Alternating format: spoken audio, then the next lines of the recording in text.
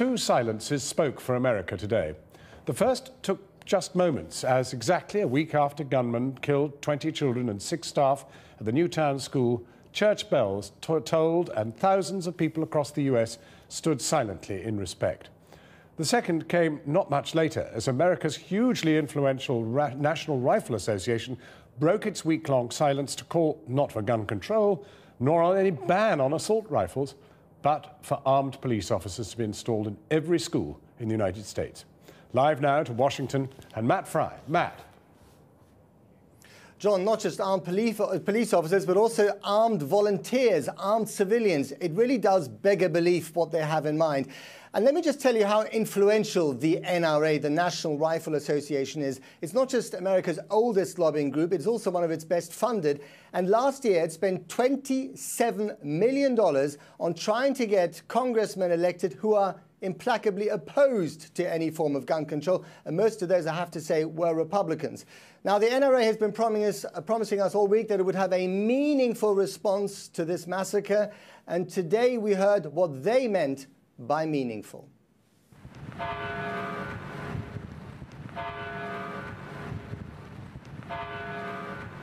1 week on exactly, one chime for each victim. In Newtown, on the floor of the New York Stock Exchange, in the Oval Office. America is weeping, but it's also weaponizing. Right now, it's our top seller. Since the massacre, the sale of assault weapons has spiked. I have one left today. Just in case the president does manage to ban them. And then there are these, bullet blockers, bulletproof school backpacks for the ever-vigilant parent. Their sale increased 5-fold since last Friday, and no, this is not a spoof website. And when nothing less than freedom is at stake, we fight. Nor is this. We're millions of people just like you. The National Rifle Association isn't known for pulling its promotional punches. They've now had a full week to mull their response to the massacre and choose their words carefully. Good morning. Today, they finally deployed their veteran boss, Wayne LaPierre, in a very rare press conference.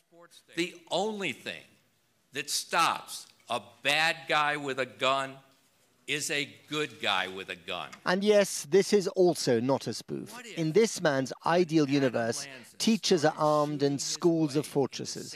What if, when Adam Lanza started shooting his way into Sandy Hook Elementary School last Friday, he'd been confronted by qualified armed security? Will you at least admit it's possible that 26 little kids, the 26 innocent lives might have been spared that day? No contrition, no questions, but astonishingly, the NRA did claim to be victims in all this.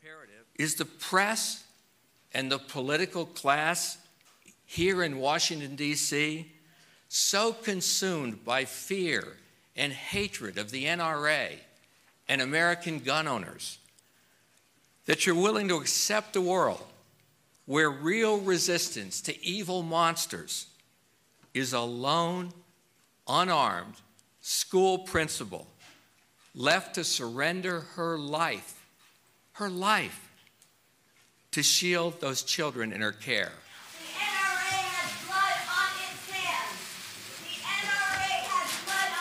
The hecklers were perhaps inevitable. To some, the NRA is more than ever the evil face of gun culture. But to its 4 million members, and many more besides, it defends a constitutional right. It believes the answer to gun violence is more guns, and it'll fight to the finish. So here we have, at the end of this appalling week, the President of the United States launching into an inquiry into how to get rid of gun violence, how to limit the sale of assault weapons on the streets of America. And we have the NRA launching a rival inquiry, how to do exactly the opposite, deploy more guns, answer the question of gun violence by deploying more weapons on the streets of America. They really are talking about two completely different worlds. And I have to say, and this may be a slightly weird note to end on, I mean, if the minds were thinking of the end of days, you have to ask yourself, were they thinking of Wayne LaPierre? Matt Fry in Washington.